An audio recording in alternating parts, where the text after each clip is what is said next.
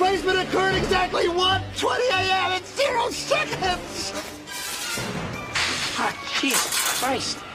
Jesus Christ, Doc, you disintegrated Einstein. Calm down, Marty. I didn't disintegrate anything. The molecular structure of both Einstein and the car are completely intact. Where the hell are they? The appropriate question is, when the hell are they? You see, Einstein has just become the world's first time traveler. I sent him into the future. 1 minute into the future, to be exact. And precisely 1:21 a.m. in 0 seconds, we shall catch up with him at the time machine. Wait a minute, Doc. Are you telling me that you built a time machine? Out of a DeLorean? The way I see it, if you're gonna build a time machine into a car, why not do it with some style? Besides, the stainless steel construction made the flux dispersal. Look out!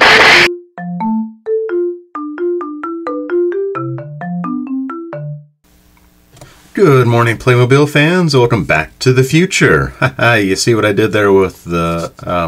yeah, okay, so basically 2020 was quite a dumpster fire of a year, and the only really good thing to come out of it was this set. This is set 70317, produced by Playmobil, and it has this sort of Kenner quality of toy. It's just a high-quality toy at kind of a reasonable price. You know, you get all these really cool features that come with the toy just because, you know. It's kind of kind of an in-between of a collector's toy and a legitimate toy. I can see somebody buying this for a child and then, you know, them just loving the hell out of it. And then I can also see a collector putting it up on their shelves and just really enjoying it. But yeah, so I'm in the latter category. I didn't really intend to do a review on this, but I was really compelled by the craftsmanship and the quality of the toy that I felt compelled to do a legit review on this. No real, you know, jokes or gags beyond the first couple of minutes here.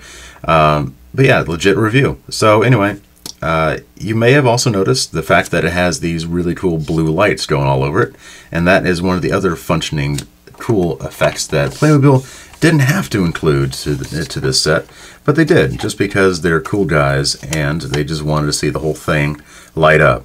Now I know it probably won't look too good on the camera here, so I might have to do a little jump cut afterwards to show it in the dark. But yeah, so the first mode is kind of a blinky little light.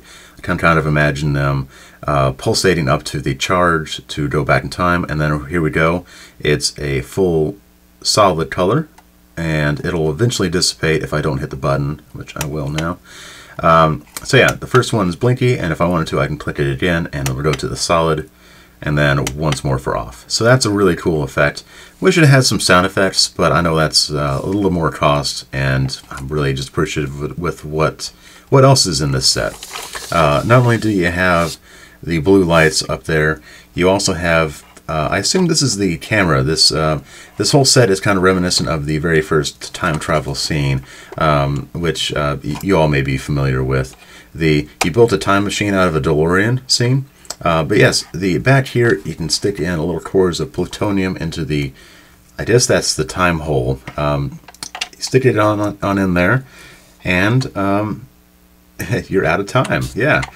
But yeah, so it's a very cool little set. The doors totally open up. Of course, why wouldn't they?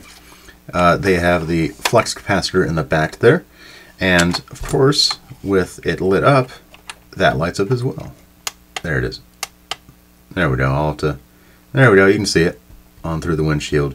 And that's a really cool effect. In dark places, it just really lights up. And of course, you know, what set is complete without minifigures, or in this case, clicky figures?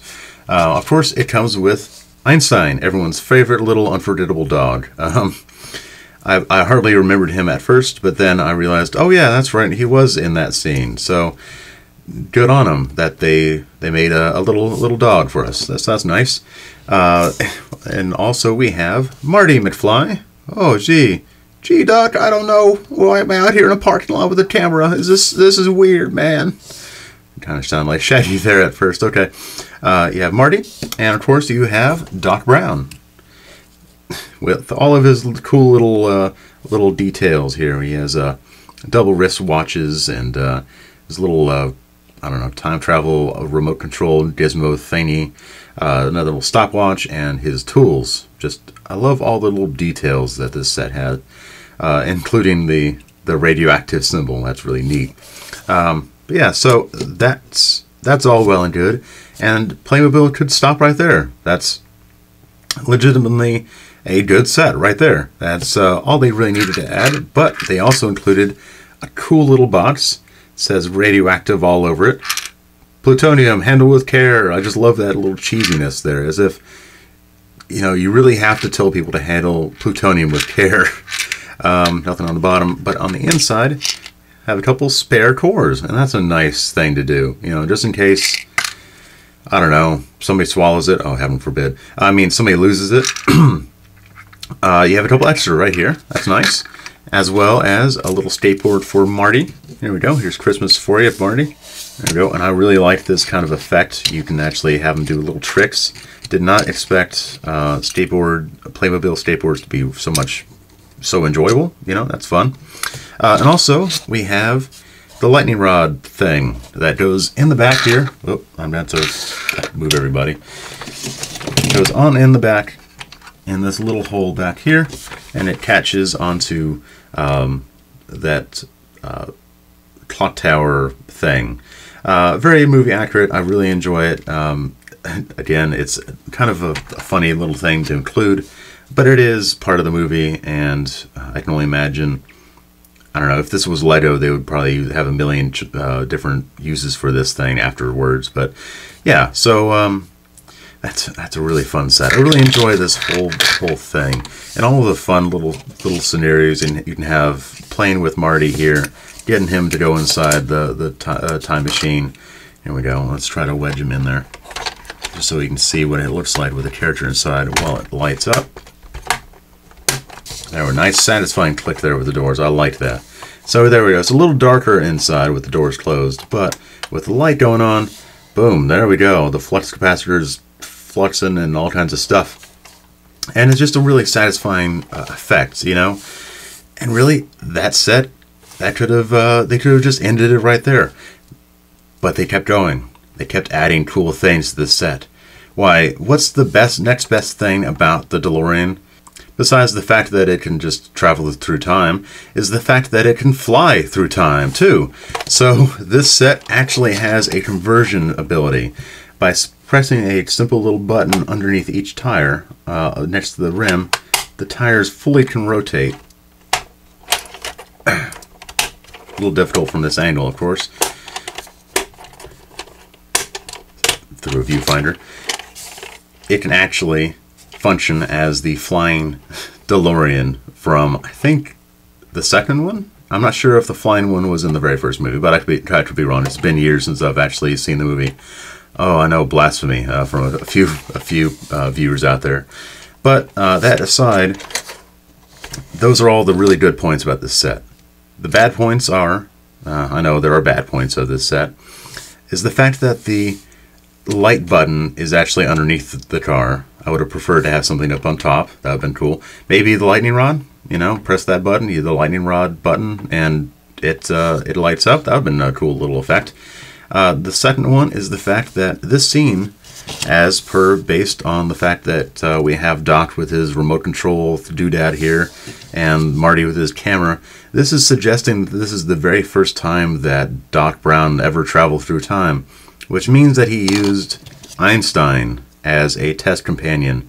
So it would be reasonable to say that he would be able to fit in the DeLorean, right? Yeah, it would, right? Unfortunately, he doesn't really.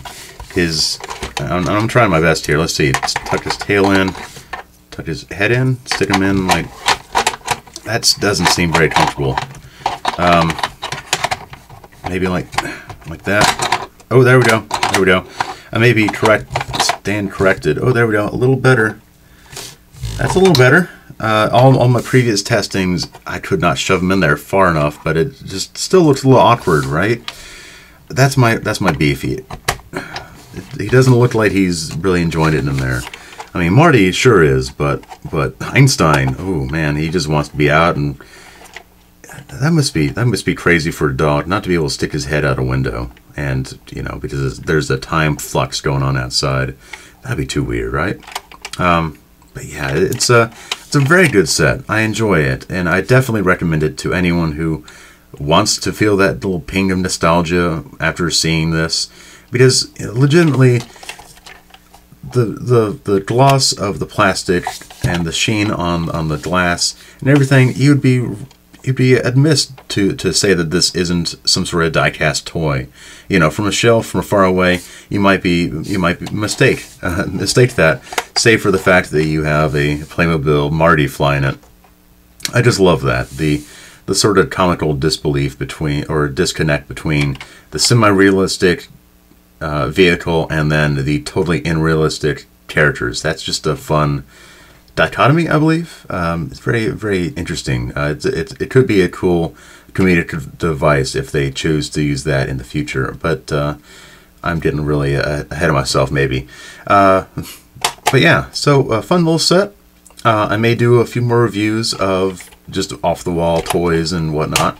And if you like to see what I have in store, please stick around. And yeah, until then, I will see you next time. Bye.